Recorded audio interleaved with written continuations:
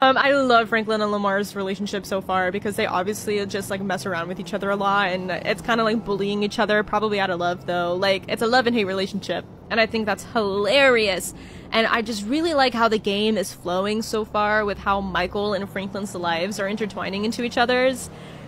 It is amazing. I'm loving it so far, so I can't wait to play more with you guys. Thank you again so much for being here with me. If you enjoyed, make sure to leave a like and subscribe if you haven't already, and hit that post notification bell to stay up to date on the rest of my GTA 5 episodes, as well as other Let's Plays that I will be introducing to this channel. And as always, I hope to see you next time.